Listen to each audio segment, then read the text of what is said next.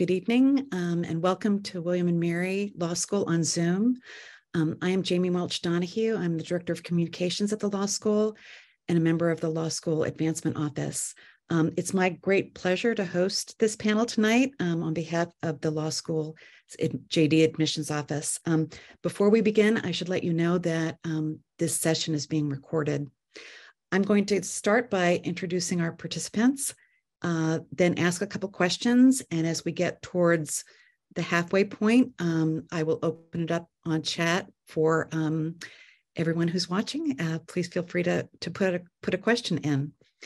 So our panelists, let me begin by introducing Professor Stacy Kern-Scheerer, who is Director of Clinical Programs, Director of the Immigration Clinic, and Clinical Professor of Law. She is a graduate of Beloit College and Boston University School of Law. She holds a master's degree in public health from Boston University School of Public Health.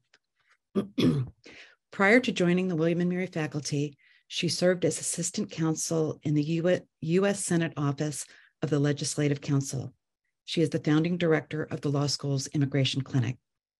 Professor Kern-Scheerer has been recognized with the Kelly Professorship for teaching, and also has been voted Professor of the Year by the class of 2017 and the class of 2021. Jane Nicole Medved is an adjunct professor and an Immigrant Justice Corps Fellow in the Immigration Clinic. She is a graduate of George Washington University and William & Mary Law School. As a law student, she participated in our Domestic Violence Clinic and the Family Law Clinic. Prior to returning to William & Mary in Williamsburg, she was an Immigrant Justice Corps Fellow at Safe Horizon in New York. Mitchell Harrison is a third-year law student at William & Mary who can share his firsthand experience as a student in the Immigration Clinic. He is a graduate of the University of Chicago. He has had a number of very interesting work experiences while in law school. He has served as a legal researcher for our university's Global Research Institute and a cybersecurity intern at the Coastal Virginia Center for Cyber Innovation. More recently, in the summer following his second year of law school, he was the legal intern with the U.S. mission to the United Nations. Also joining us on the call is Michelle Rahman, who is interim associate dean for JD Admissions and Financial Aid. And she was just sharing with us a few minutes ago that she has done more than 170, is that the number, Michelle, of Zoom interviews with prospective students. And she continues in those efforts. Let me begin with the first question, and I will ask this direct this to Professor Kern-Scheerer. For many of us who are not law students or law faculty, what is a law school clinic and how does it fit into a student's legal education? Yeah, well, thanks, Jamie. And thank you for everyone who is joining us and taking time out of your evening to learn more about the Immigration Clinic and about William & Mary.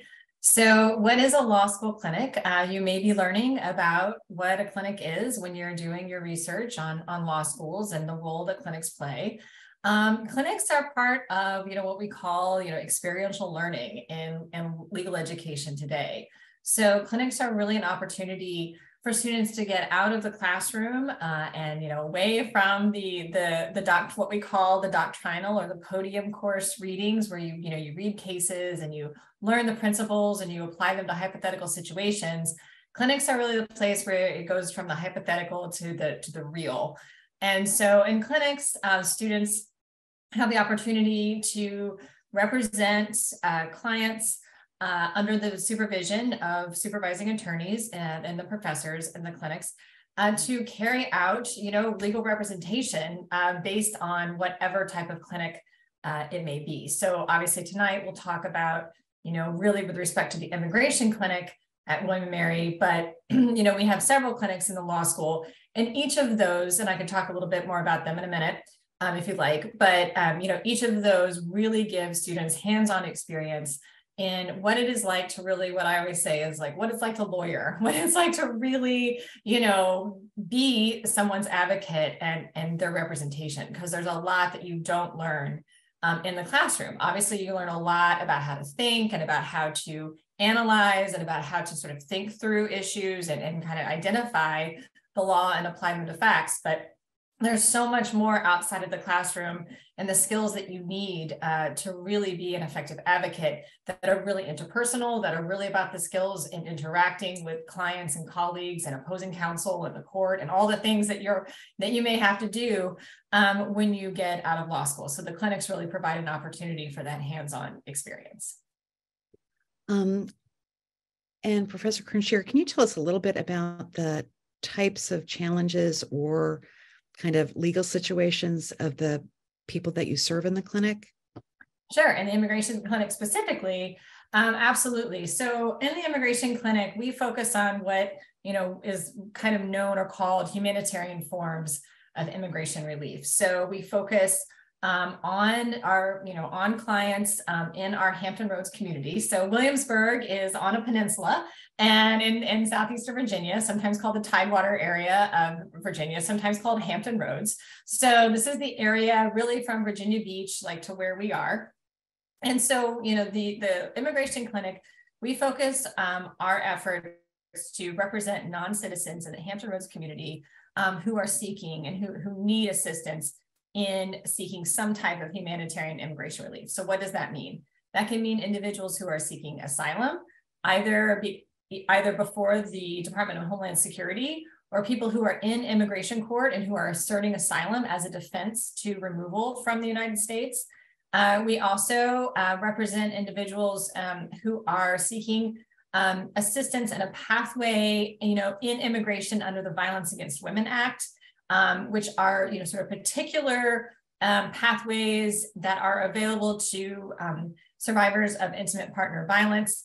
And then also we do a lot of what are called U visas, and these are visas for non-citizens who have been a victim of some type of violent crime in the United States.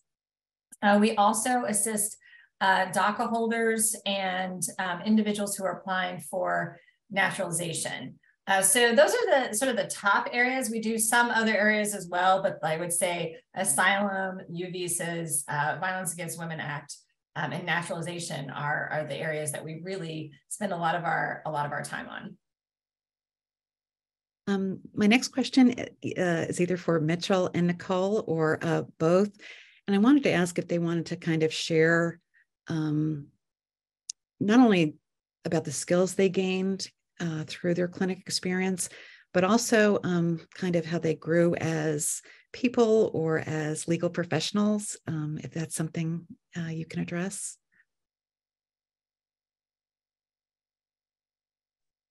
Say, Mitch, do you want me to put you on the spot to go first, or would you prefer I go first? I can go first, I suppose. So I think as the professor said, the practical aspect of the clinic is just something that has really enabled me to grow, because there's a sort of a fear that is common among law students, I think, of we're learning all of these things in classes. We're learning like how to think, how to like argument, or how to make arguments about these Supreme Court cases and all of these things. But there's a very real fear of like, okay, but what do we do in actual practice? What do we do in the real world? How do we actually be a lawyer?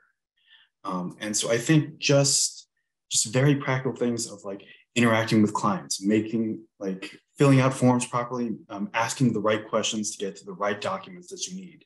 These sound like fundamental and basic skills, and they are, but I think just the act of doing them, the act of interacting with clients and doing that over and over again really does help. Not only has helped me build those skills, but also has helped me build my confidence. And yes, I can do this. This is something that I can learn and do and then apply in a real world setting. Thank you. And really to bounce off of that, because I'm sure there's some people listening who, are hearing, well, Nicole's an immigration attorney. Why did she do the domestic violence and family law clinics? One, the immigration clinic was not here when I was a law student. But also, I think this goes to something really important about how great the clinical experience can be, in that it is an opportunity to either really dig deep on an area of law that you want to pursue as your career. Maybe we have some future immigration attorneys in the Zoom or watching this as a recording, but many of you may not be. And this is a great opportunity to learn about other areas of law, get that practical experience, and get transferable skills. Holding a trauma-informed interview with somebody who is a survivor of domestic violence, from Central America, you're going to learn how to work with an interpreter. You're going to learn how to have a trauma-informed interview to talk about some really difficult things. And then you're going to be applying that in a complex area of law, reading lots of legal documents, whether from this country, from Virginia, like protective orders and things like that, or police reports and protective orders from their country. And so you're applying a lot of different skills that you can then use in a lot of different areas after you practice. So whether that's doing pro bono immigration work after graduation, for me, being in the domestic violence and family law clinics, getting really familiar with those protective orders and things that we're seeing every single day in the kinds of cases that we do, and being able to help clients just kind of know what that is, and being able to help students like Mitch read all of these documents and then apply them in the cases that we're working on. So it's really a lot of transferable skills that you get out of your time in the clinic that will pay off for years and years and years down the line. Thank you. Thank you. And just to maybe back up a little bit, the immigration clinic is only one of the clinics that we offer. I'm gonna call on Professor Kern-Scheerer to walk us through. With all the clinics that we offer at William & Mary? Yes, right. So we have 8 clinics right now at the law school. So in addition to the immigration clinic, we have the family law clinic, the domestic violence clinic, which the ones that Nicole was referencing. We have the Innocence Project. We have the Elder and Disability Law clinic. We have the Veterans Benefits clinic. We have the Low Income Taxpayer clinic. We have the Appellate and Supreme Court clinic. And I think I've hit them all. I think that was all of them. So, as you see, like there's a range of different types of areas of law that you can work in the clinical program. And so, I think that something important to remember is what Nicole was mentioning about transferable skills, so you're like, I don't know which clinic I would want to take, and that's okay, so, you can really think about the skills that you would learn in any clinic are really transferable to practice, because in all of our clinics, you're going to be getting that hands-on experience.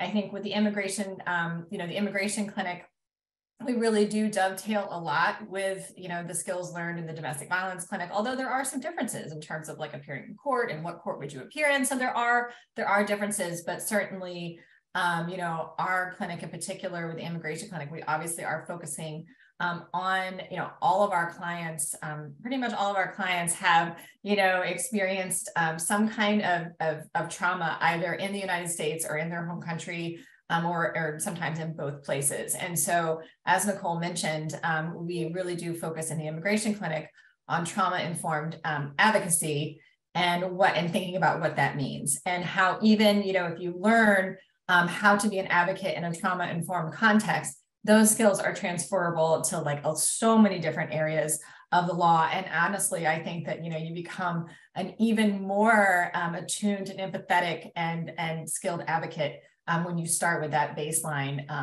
serving our population that we serve.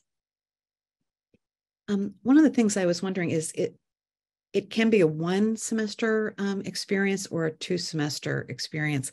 Can you kind of walk us through?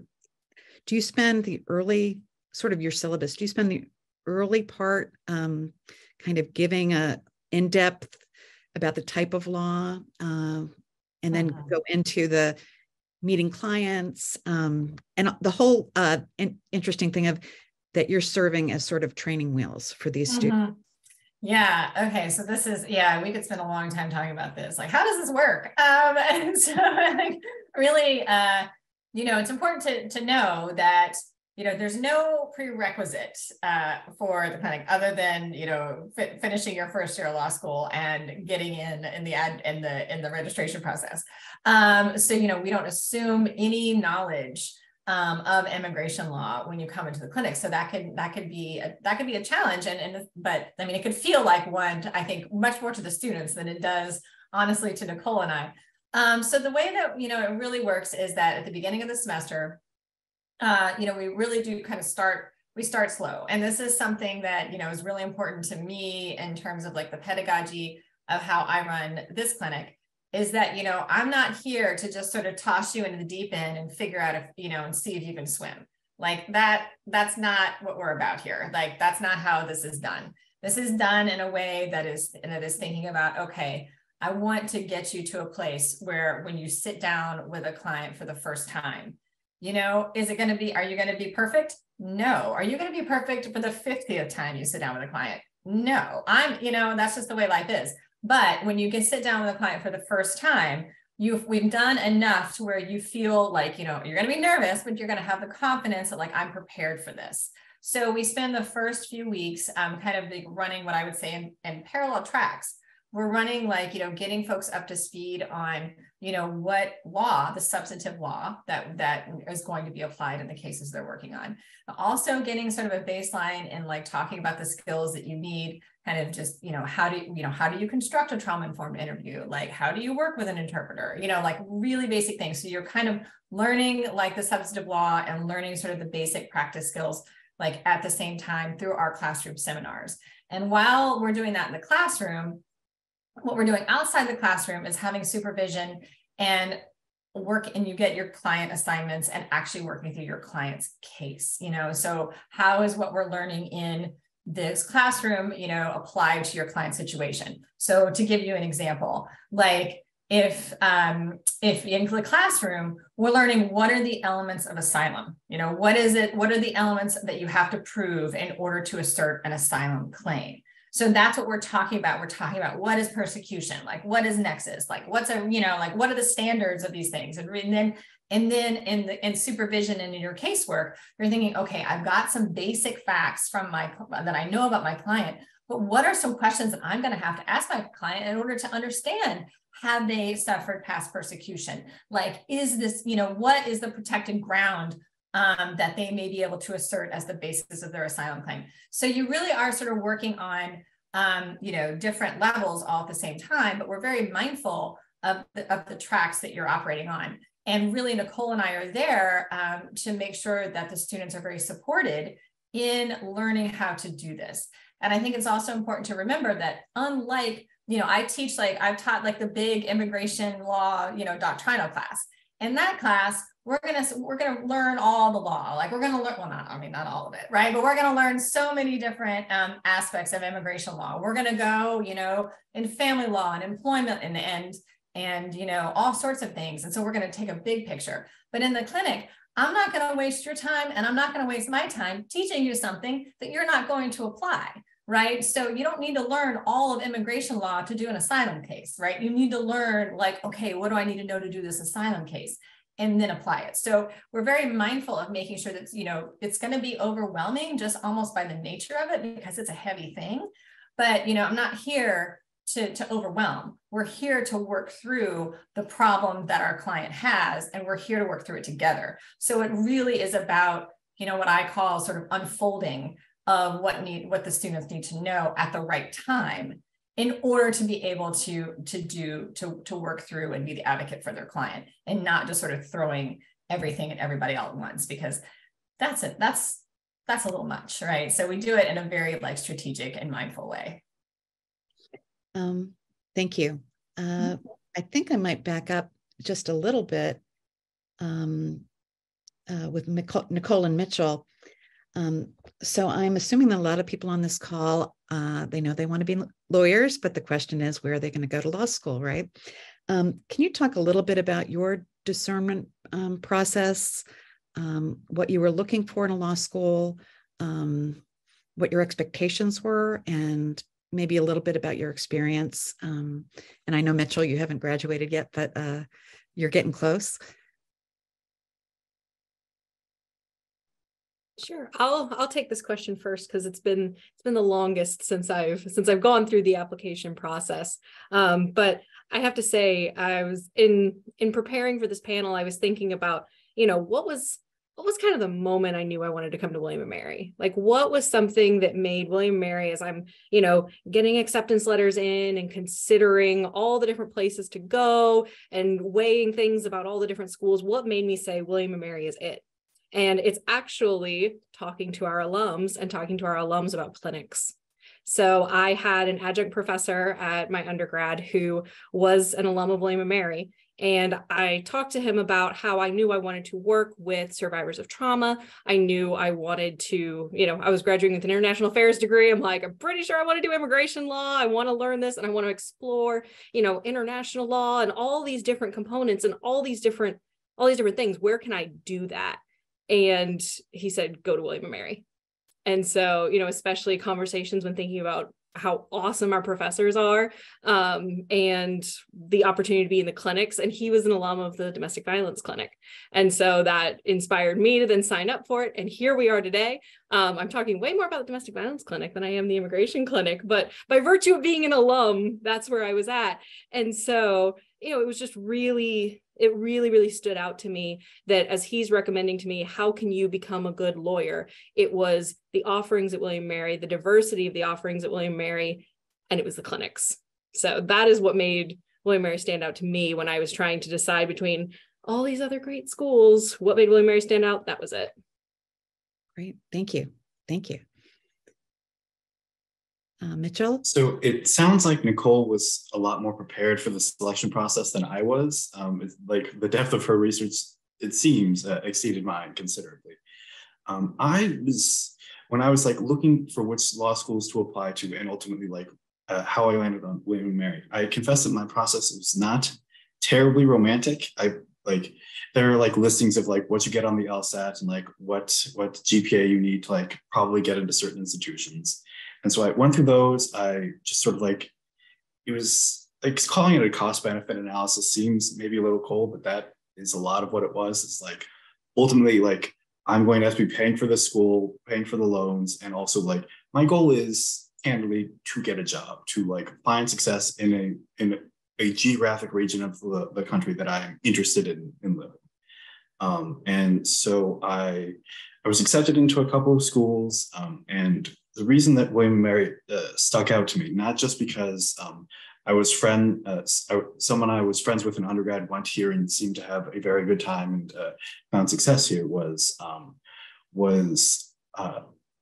in part because William & Mary has inroads to a lot of different places in the East Coast, which I found very appealing because I didn't know necessarily specifically where I wanted to settle, but a lot of our alumni find employment here in Virginia or in DC or in New York or in a variety of places on the Eastern Seaboard. And I found that very appealing. Just I have options there. I can go many places.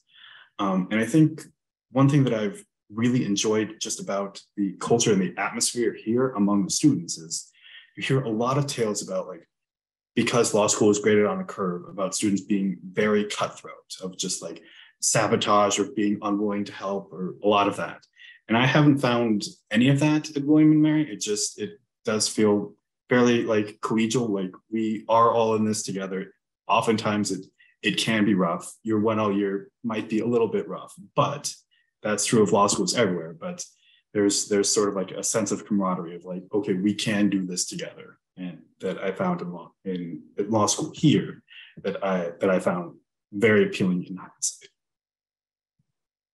And if I can jump in there too, I want to say today was a great example of that in the clinics. One of the things that we did with our Clinic 2 students today who've come on, Mitch is one of them, who stayed with us through the entire year, was really just we had a collaborative work day. And so it was all about we have a lot of things we got to do, a lot of submissions to get in. And so just that opportunity for everybody to work together, asking questions, asking us questions, hearing answers from everybody else, that collaborative environment really permeates through everywhere. As a student, you're getting that your 1L year, people studying together, you're getting that your 2L and 3L year with people advising about internships and opportunities, and you're seeing that here in the clinics too, just to really kind of hammer home that that's not kind of a It's not just a line everybody says it a lot because it's true. And that extends to the alumni network, with alums all over the country, but especially all up and down the East Coast. Like, I am here to tell you, our alumni network is awesome and really wants to be supportive of our current students and of our graduates. No matter when you graduated, an alum will help you. An alum will talk to you, give you that informational interview, give you an idea of what it's like. I got so many emails from current students when I was in New York that were, hey, I'm interested in immigration law. Can we talk about this? And I jump on the phone, this was pre-Zoom, but jump on the phone and talk to people and really kind of help people get an idea of where they want to be. So all of those things carry on. That collegial attitude, that supporting each other, starts day one and it continues on forever. Thank you. Thank you. We have a few moments before I open it up to our audience questions. I did have, this is a fun question, I think. Any advice or tips for incoming 1Ls to make the most of their law school experience?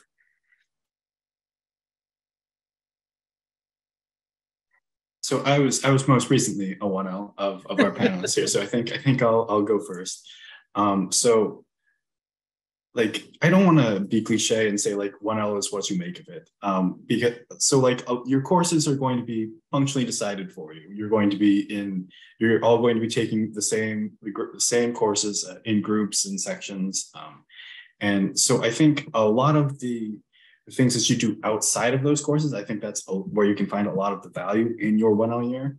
I know William and Mary has like a variety of student organizations that you can join as, and a lot of those organizations have mentorship programs where you can talk to 3Ls or 2Ls and just sort of pick their brain, get an understanding like not only of your professors in the classes, but also like how to find internships, how to apply for things, where and when. So I think just sort of seeking out those opportunities to not only sort of improve your 1L year by like connecting with fellow students, but also just sort of like gaining their knowledge and also just making friendships with the years above you. I think that is just a genuinely valuable thing. And I think it's worth your time to pursue that where you can.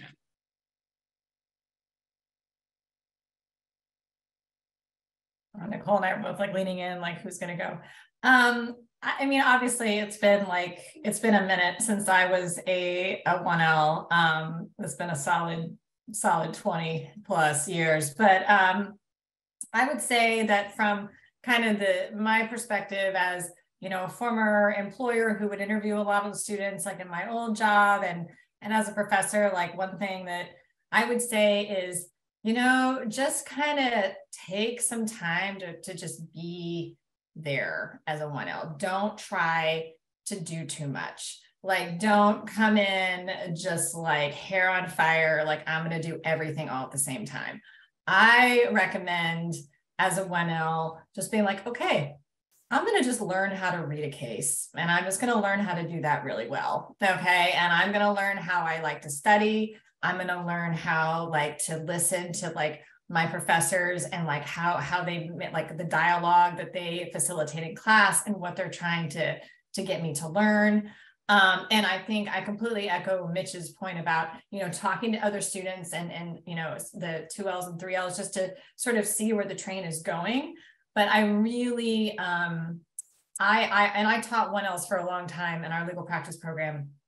And I would always say, just like take a breath, and just kind of be a 1L and just be okay with that, because you have a lot going on. And so you don't need to join everything and do everything and feel like you have to be everywhere all at the same time. And so it kind of can feel counterintuitive. You're like, oh, am I getting everything I should get out of this when I'm not in all the things?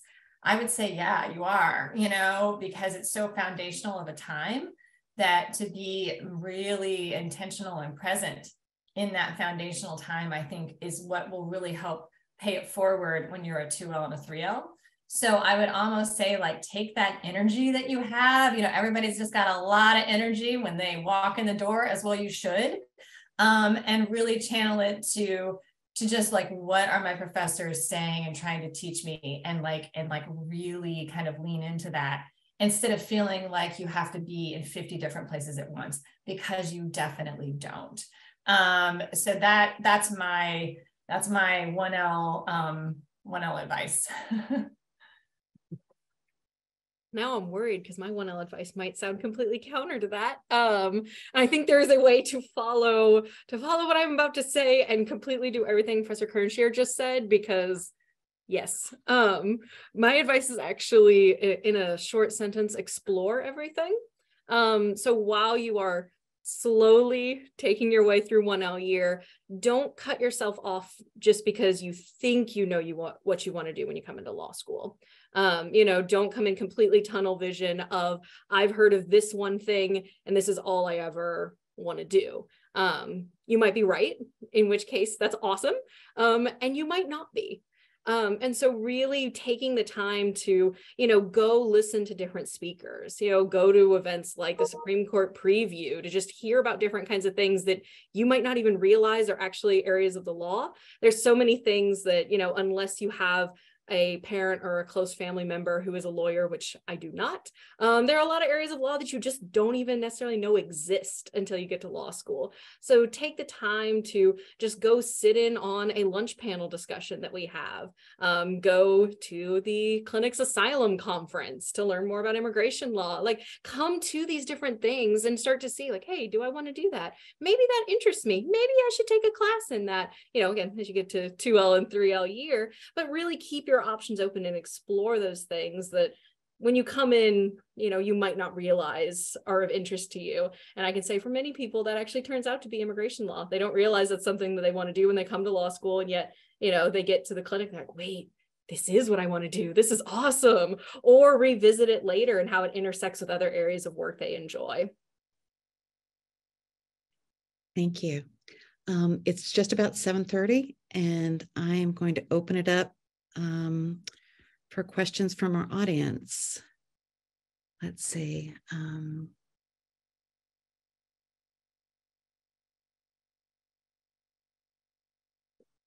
Someone has posted a question, and excuse me, there are a number of questions, but they're interested in the immigration clinic's projects like the Pathways to Hope initiative, and they're wondering if they could learn a little bit more about that. Sure. What a great question. So yeah, like, as we've probably, and whoever asked this question, way to do your homework. Yes. So the Pathways to Hope initiative is something that we partner with the William & Mary School of Education. So as I was going to say, a lot of our clients, have multidimensional issues in their life, and their immigration status is just one of the issues that they're facing. And so something that we recognized kind of early on in the clinic's existence is that, the need for mental health supports for many of our clients. And so we partnered with the William & Mary School of Education. They have the Flanagan Clinic, which is where students at the School of Education that are learning to be therapists, that are learning to be counselors, where they get their hands-on experience. So we, sort of establish this partnership to where, the clients in the immigration clinic, those who may need mental health counseling and mental health support, would be able to get that support through the School of Education Flanagan Clinic. And so what we find is that many of our clients, they may have a therapist, through a case management system that they might be in, like through a shelter or through some sort of, through a hospital or something. So they, many of our clients may have that support already, but some of our clients do not. So not only do we think it's important, obviously, for our clients to have that mental health support that they need, for their own well-being. It also can really, be important for their immigration claim. There are many types of immigration claims where, we have to prove, we have to show to the adjudicator that, our client has suffered harm. And that harm sometimes may be physical, and maybe people do have physical scars, but there are a lot of times that harm is not a physical scar. And it's something that has to be evaluated and articulated by a mental health professional. And I think that this brings up something that we talk about in the clinic, and is that the limitations of being a lawyer, right? Like we have a role, and we have a job, and we have a skill set, and we have what we do, but we don't do everything. And we can't do everything, and we can't pretend like we could do everything, because then we're kind of doing our clients a disservice. So it's important to be able to call in the resources for our clients and the referrals that we can then point them to. So the Pathways to Hope initiative is an example of that, about how we can connect our clients to other types of support services that they need, that we are, both professionally and in a lot of ways incapable of providing. So those types of partnerships are really important. And I will say that is something that's really, really important in doing the work of the clinic. As a clinic, we partner with a lot of different organizations in our area. Not just the School of Ed with Pathways to Hope, but also a lot of shelters, caseworkers and managers at hospitals, as I mentioned, social services, faith-based, communities that provide support. We have a very, robust network of community partners. Again, recognizing that we are here to serve a particular avenue, a particular part of our clients' lives, but they have a lot of other needs. And so we help them get connected to those resources where we can. Thank you. There's a great question about, is the application process for clinics at William and Mary guaranteed? And I wonder, maybe would be. Yeah, I think I can follow. I can see where this is going. So the question is like, how do you get into a clinic, and are you going to be able to take one? I'm guessing that's basically what the question is. So there's no application process for the clinics, and separate and apart. Like once you are a student, you register for a clinic in the same way that you would register for any class. So there's no extra application process on top of getting admitted to William and Mary. So you don't have to worry about that. Now, there are a few clinics that are limited to 3Ls because you have to have what is called the 3L practice certificate in order to appear in Virginia court. So that would be something, like I think DV and family, because you're going to local court, you have to have a third-year practice certificate. So that's something that would not be available to 2Ls, but that's just the nature of that practice area. But there isn't like a separate application process. So, it is, I guess it can be competitive in the sense that you're going to have to be quick on the button, like on the day of registration, because they fill up. But, there's nothing that, screens people out of taking a clinic. If I may just jump in here really quick. So I actually have, jumping off that, I have an addendum to my 1L advice is at the end of your 1L year, you're going to have the opportunity to register for the classes that you want to take your 2L year.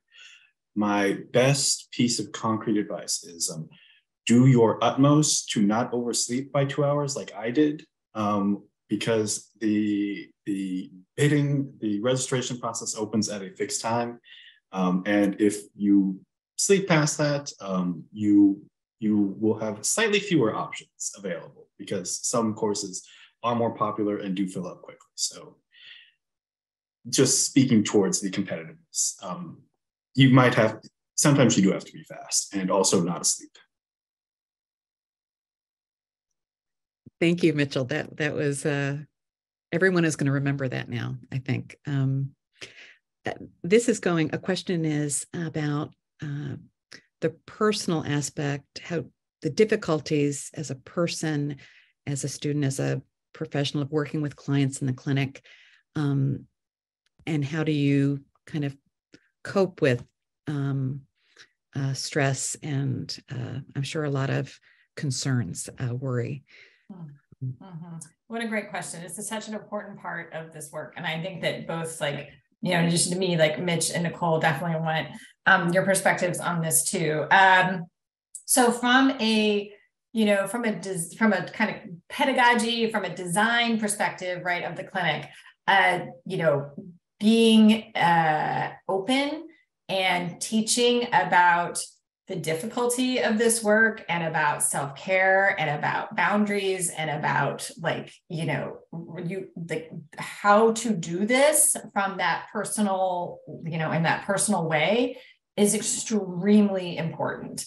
It is built into our curriculum in the immigration clinic to acknowledge and to talk about the difficulty and to learn how to just kind of like a lot of skills, like learn how to recognize in yourself, where am I starting to perhaps need, you know, maybe some additional self-care strategies. And so, you know, we do have very difficult cases.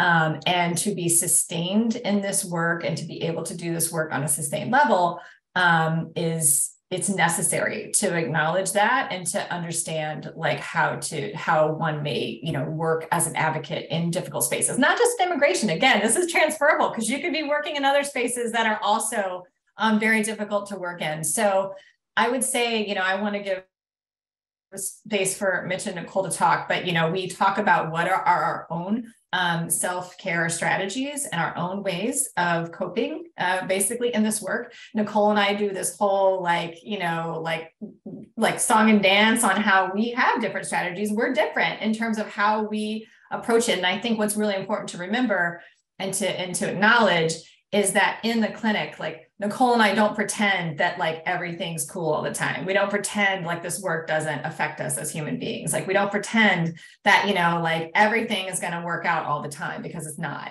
And so we really do, we're honest with the students. We give space for people to talk about how the work is affecting them.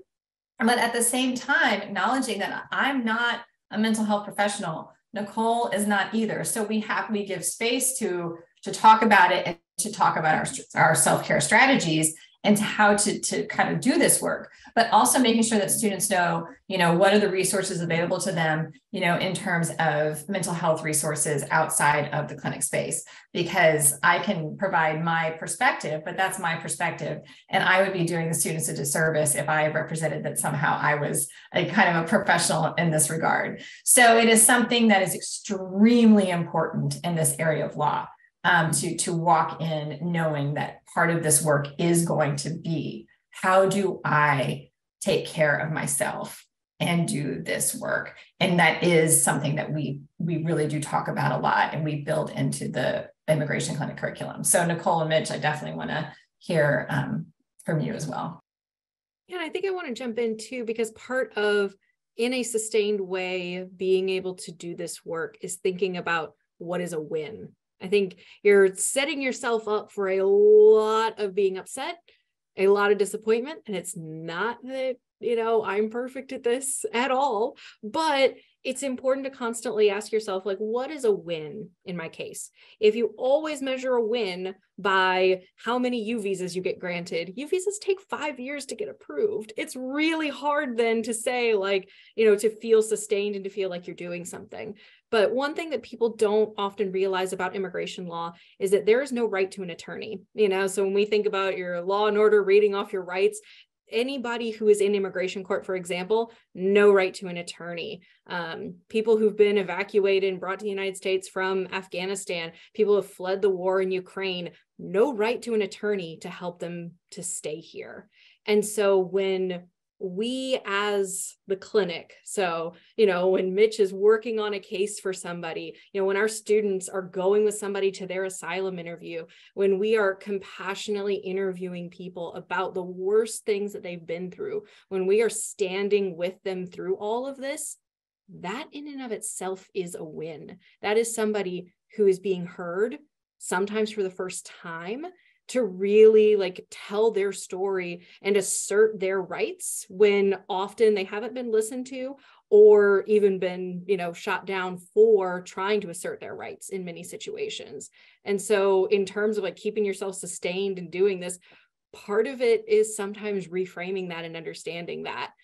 It's why, if you go to the victories tab on our blog, it's not just about like, how many asylum cases have we won? It's about how many people have a work permit now? Like how many more people can work because of what we're doing? How many more people are not having to go to immigration court and are out of removal proceedings because of what our students have been doing? And I think that's one of those things that can help keep you going when things are at a low, is to say, yeah, but what have I accomplished? What have I done?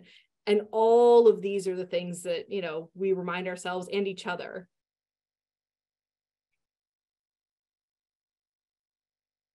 So just jumping off of the framing of the wins. So sometimes in clinic, we would start with like, does anyone have any updates on their case? Sometimes SKS or Nicole will have like an update, like there's been a break, we've gotten some news back, and like the mood is genuinely celebratory when that happens. I remember something from one of my cases last semester that almost sounds small, but like I do genuinely think was just like such a relief. Was I had clients that were applying for temporary protected status, and we got notification later that they would not have to go and have their biometrics taken again.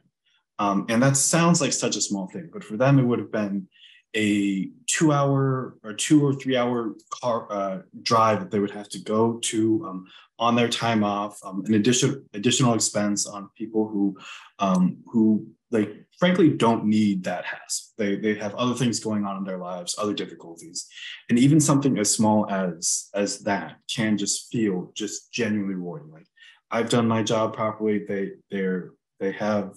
And their lives are just like a little bit easier because of the work that we've managed to accomplish. And I think just remembering the sort of camaraderie that we discussed previously, we do get a lot of difficult cases in the clinic. We mentioned previously, like the Violence Against Women Act is one of the inroads, like is one of the like sectors of immigration law that can be very trying. I know one of my fellow students had a case like that was just very hard for them to deal with. And I remember just like seeing them talk about it with other students, just like being able to open up about how difficult it was to prepare for that call and to hear the details of it. Like you were able to see it visibly become a little easier to bear just through the act of talking about it amongst their peers. And I thought that was just something I profoundly appreciate. I was just like, it can be hard, but it does get a little easier when you're able to be open about it and talk and get that feedback and reflect with your peers.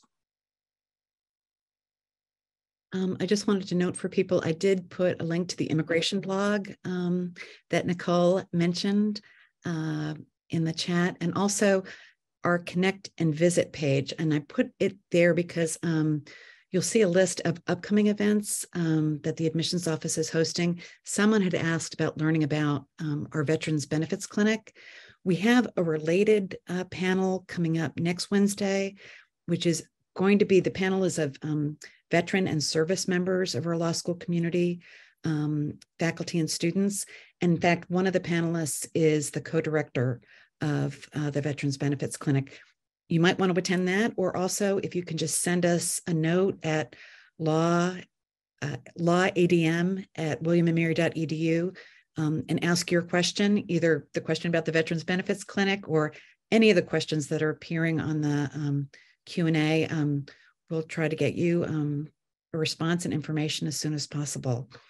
We're coming up at 7:49. Let's see. There's an interesting question. Nicole, this is sort of in your area, but we have Dean Rahman with us as well.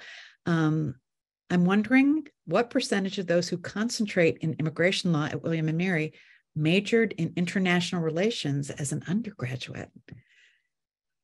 So I'll speak to this a little bit, like on a technical level, there's no kind of concentration in immigration law.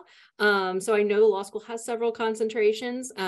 It's just kind of one of those things, and especially when I was here, but even still now, that you just take classes in, get experience in. One thing that I have to say that I actually really, really love about the immigration clinic is, I do come at it with a certain perspective because I was an international affairs major, but the reality is that everybody in the clinic has studied so many different things, and it's actually what makes us better at our cases. It's not everybody who has studied international affairs. We've all got the same background and whatnot. No, we have people, and again, check out the blog. I know I keep talking about it, but it's true. We have so many student perspectives there. We have students who've been teachers. We have students who have, different master's degrees, who speak lots of different languages. We have students coming in speaking Korean, Russian, Japanese, Spanish, French, all Arabic, you name it. All of these different backgrounds actually serve really, really well in this area of work because, I like to joke that I majored in country conditions, which is an important element of research in an asylum case. But you know what? Sometimes you really need the public health background to be able to understand how to build different kinds of cases. You need that teacher background because you're in tune to how trauma impacts children and getting the research we need to prove a case that way. So there's a lot of different backgrounds that actually serve very, very well in this work. So while certainly that is my background and the way that I approach the work, there is no prereq or, perfect major or perfect background to have in this. Yeah, I just also want to echo that. I was a sociology and French major. So, I think sociology is the perfect major to do immigration work and actually just to do the law. But, and this is a question that is a shade of a question that comes up a lot in terms of what's the right major for, law school or a particular area of the law. And it just sort of can't emphasize enough that whatever your major was, that's the right major, okay? Because it really is so, immigration law in particular, and immigration casework, so multidisciplinary, especially the type of work we do, that, I just don't want anyone to feel like, oh, I don't have the right background, substantively. That to me doesn't exist. You are a human being who has been operating in the world and has gone through undergraduate and maybe done other things as well. You have, what you need and what you build upon in order to be successful in this area of the law and others. So, I used to get this question a lot when I was teaching 1Ls, just kind of some people were a little bit nervous, that they were coming into law school, starting at some sort of deficit based on their undergraduate major. And I just can't emphasize enough that if you're carrying that concern, I want you just to let it, I just want you to get it out of there because it just shouldn't be a concern and you're going to be fine. Okay. So I've said my piece on that. I'll add one more piece. My maid of honor, who was a William & Mary Law School graduate, was a physics major undergrad. While she does patent work now, she has taken immigration cases pro bono, really enjoys doing that. And my husband was an English major, doing a lot of playwriting, and is now a public defender, very successful in his work as well. So you really can do a lot of different things. And again, bring those strengths to the table. Thank you. Let's see.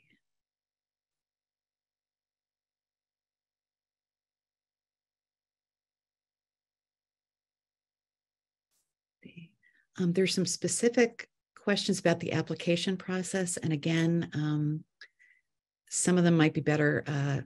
Michelle is on the receiving end of law ADM at williamandmary.edu and be happy to answer those questions.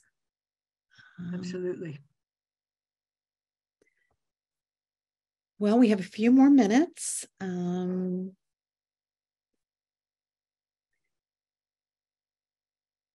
Can I ask a little bit about outside of the clinics? I know summer employment is very important and there are internship opportunities. So let's talk a little bit about skills building outside of the clinics. What sort of opportunities are there?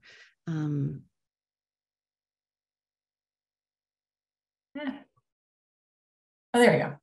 You mean like in the immigration clinic, like with respect to the immigration clinic? Actually, more broadly, for example, you mentioned that you were a legal writing professor at one point. Mm-hmm. And I think that is something that, again, didn't go to law school, but I've heard when I'll say that, without any background, they learn to write like lawyers. And that's something that they're going to use for the rest of their careers. Mm-hmm. Yeah. So, I mean, I think, outside of the clinics, obviously as a 1L, you would get that foundation in, practice in legal writing and legal analysis through all your classes. And I mean, I would just say that, a lot of times there's what I've observed and kind of heard from students is, just a real concern that if I don't get like some sort of perfect job that fits, what I kind of idealize as the perfect job, like in my 1L summer, is all hope lost? Am I doomed? And the answer to that question is definitely not. I think that, and when you think about approaching 1L year and you think about approaching, opportunities going forward to, 1L summer, summer after your first year and into your 2L and 3L years, thinking about, what kinds of opportunities do you want to just seek out? And I think this goes back to Nicole's point from earlier about, being exploratory, like being curious about different areas of the law, different types of jobs, different types of organizations you can work for. And I think that, if you approach, externships, internships opportunities, like things, again, like outside the clinic to like build skills. If you approach that with, I don't have to know that this is what I want to do for the rest of my life. I don't have to know that this is like exactly what I want to do. Just go and find out, like figure out, is this something that interests me? I would talk to students a lot about, what types of problems do you like thinking about? Like what types of activities do you like to do, right? Are you somebody that likes to read and write, or are you somebody that likes to stand up and talk? Like, do you never want to see the inside? Do you think you never want to see the inside of a courtroom? Like, so like what types of things do you like to do? What types of problems do you like to think about?